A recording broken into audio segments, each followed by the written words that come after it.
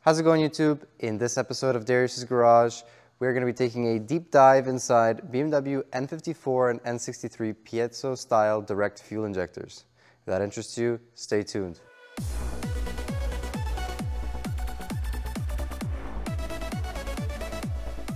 So I'm making this video primarily because I've done so many injector swaps now on N54s, swapping primarily from Index 7s, Index 8s to the later Index 12s. If you're not aware, BMW had 12 revisions of the N54/N63 fuel injectors. The earlier ones, starting from 1 to 10, are commonly known to be unreliable, and the later Index 11s and 12s are considered to be vastly more reliable. Now, it kind of got me thinking, why is it that the N54, Index 8s, Index 7s, all those injectors keep failing? What is it with them that makes them so unreliable versus the later Index 12s, which tend to be bulletproof? My observations from the Index 12s, the engines run way better. They code way more consistently with the numbers that are for the input coding. People online say that the N54 Index 12 injectors are better because they're filtered inside, but I found actually that there are cases where some injectors are filtered and they still fail. So it can't just be a filtration thing. And so I'm looking at this and I'm like, nobody can really service these. They're not able to be taken apart. The only way that you can really recondition them is to try and clean them out, and fingers crossed they work. And that's not really great, but that basically means that no one's really cut these open, no one knows how they look. And so I'm making this video to see what's really inside and you know, look at why is it that N54 injectors fail. What's the real reason for it? What's the problem with them? So typically your signs with the N54 injectors failing, and any fuel injector really, is at cold start you will notice that the engine runs extremely rough, it misfires, it will probably throw you a check engine code, particular cylinder, you've changed your spark plugs, you changed your coils, everything is good once the car warms up, but every time you start it when it's cold, you have an issue where the car misfires. Sometimes you might get a little bit of white smoke, something like that. Another common thing that I've personally dealt with is a lean condition code. You'll get lean condition, maybe one bank, maybe both banks. You'll notice that your multiplicative mixture is really high, about 25–30%, particularly at idle. And another thing is you just might have a dead miss altogether, just a cylinder that doesn't fire at all. Electrically it's failed and it's not really spraying any fuel. It's not being triggered by the electric pulse that is being sent by the DME.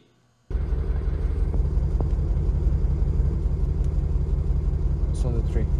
So that's kind of how they fail. That would be your telltale sign that they're no longer working properly.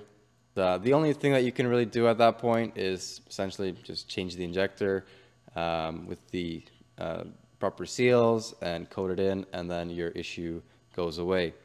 What do we have here? First of all, we have two Index 7 injectors, this one and this one. Notice that the bodies are slightly different. You have a slightly different tip at the end here, and you have a different mounting tab bracket to hold it in the head. Here we have an Index 12 injector, so you'll notice that this Index 7 and this Index 12, they have a very similar body shape. There's not really too much difference here that you can see from the outside. And then over here we have three Index 7 injectors that are all cut open. Two of which are the more common body style, just like the 12 and this 7, and then we have one that is shaved over here, and that is this style of fuel injector. In order to tell what revision of injector you have, it's pretty simple. You ignore all of these numbers here, all of this stuff. The only thing that really counts is the final digit right there, or the final two digits.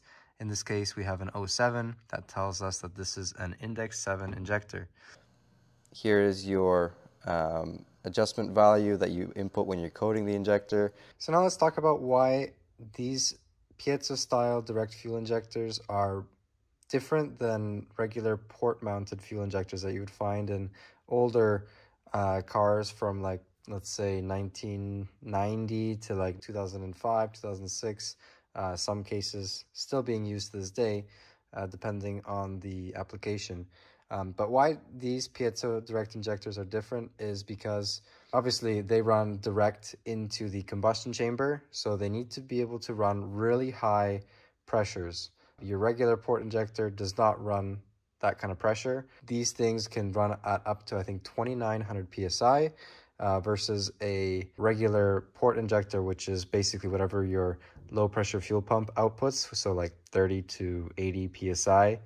So a much smaller figure. The reason why the pressure is so high is because fuel needs to atomize to burn.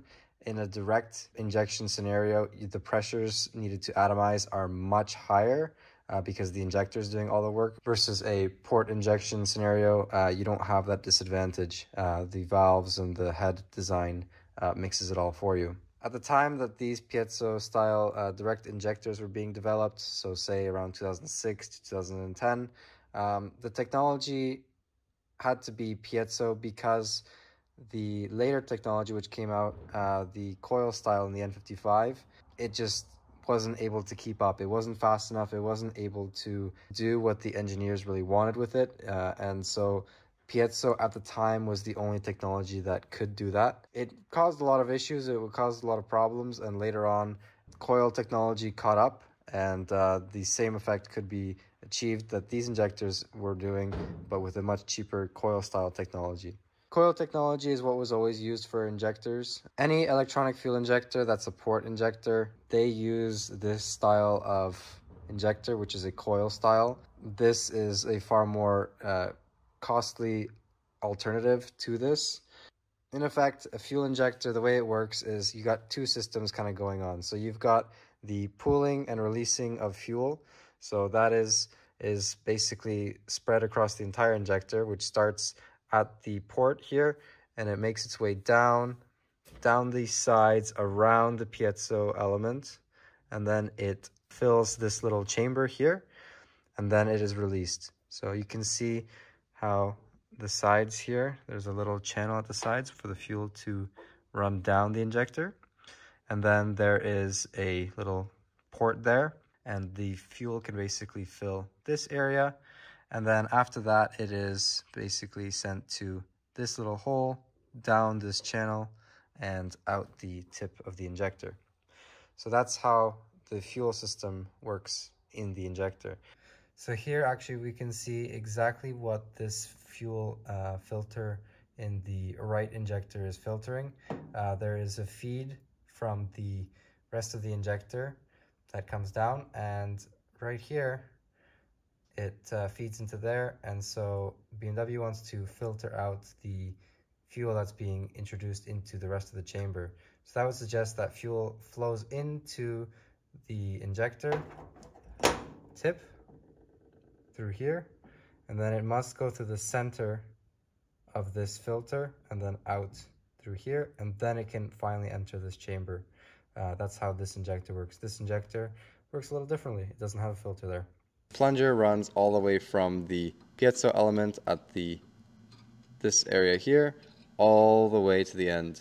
The way that the fuel flows is the plunger opens, and when the plunger is open like such, fuel can be evacuated out of this, and it has this angle on purpose to create this sort of cone effect. And then there is the rest of the injector, which is responsible for firing this and controlling this little plunger at the end and controlling when the fuel is ejected out of the injector. So that's what this is here. The piezo element of the injector. So this is a crystal that runs along from here to here. You can see parts of the core on this section here.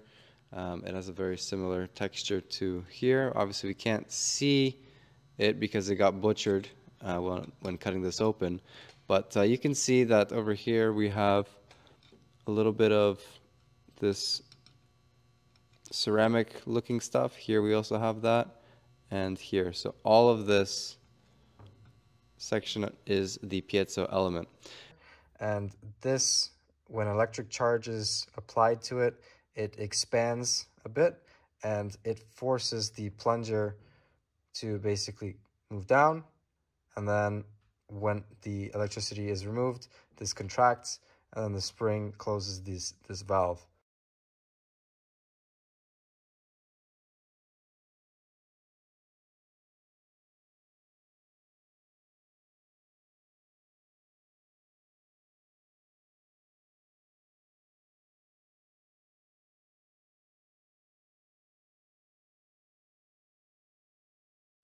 The more it opens, the lesser the angle is going to be, the tighter it is, the narrower it is. And the tighter that this is open, so the less that this opens, but still remains open, not like this, the more widespread the cone is going to be. And BMW wants a particular range so that the cone does not spray onto the spark plug itself and foul it. So they're trying to control very precisely how much this opens in order to achieve proper combustion. We also have on the top here, this is known as the thermal compensator. So it accounts for changes in temperatures of the injector itself to maintain consistency in the operation of this expansion and contraction. And on the very top we have I think the final stage of assembly. This is a cap that prevents anything from really getting into the injector. This has no real active function other than just sealing the injector from the elements. The reason why an injector would leak, pretty clearly at this point we can see that if this plunger doesn't close fully, or if there's an issue with the sealing between the plunger and the body of the injector, then we won't have a seal. What would cause this to not really close? Well, obviously if the surface between the two, like a regular valve in an engine in your head, if the surface is dirty or if it's marred up and no longer can make proper contact with one another and it's rough, then you will have a leakage between the body and the plunger. So obviously if dirt gets through there, that would definitely cause this to be an issue. You would basically score the sealing surface and then it's no longer flat, and then you don't have a seal. Another issue that you could have is that just the, not even dirt getting in, but just the metal over time wears away.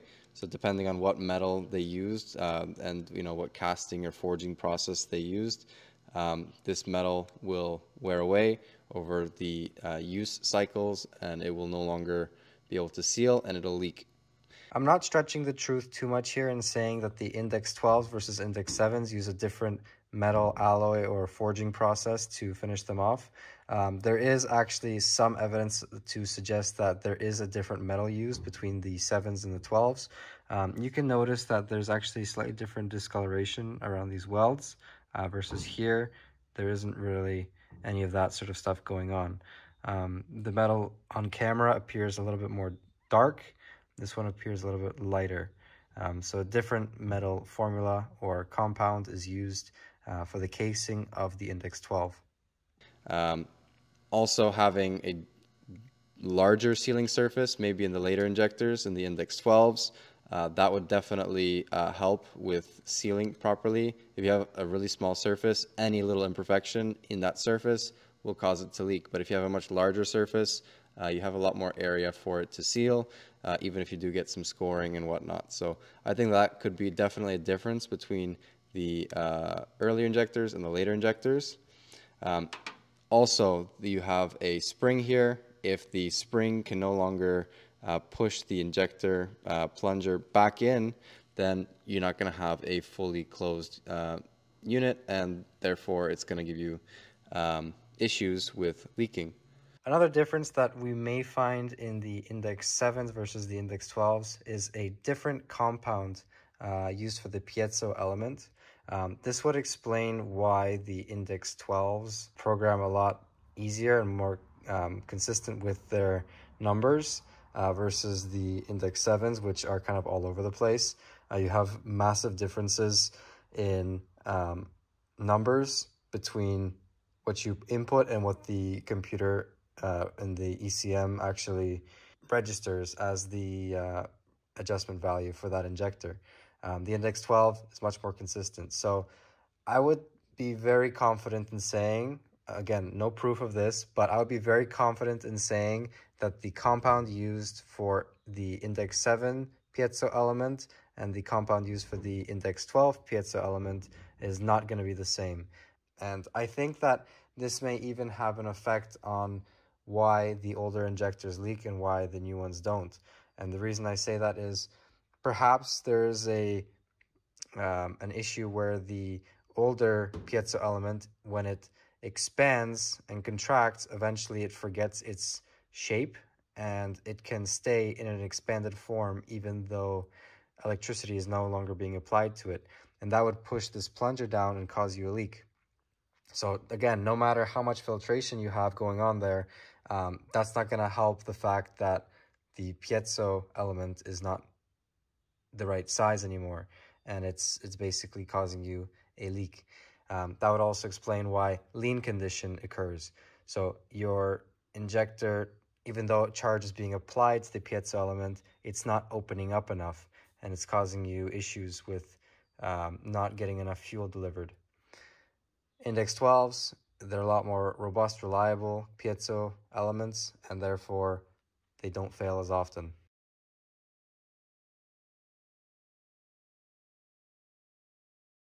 If you made it this far in this really long, nerdy, technical video on N54 injectors, I'd personally like to say thank you very much for watching. I hope you learned something. I know that I did, and we'll catch you next video. Bye for now.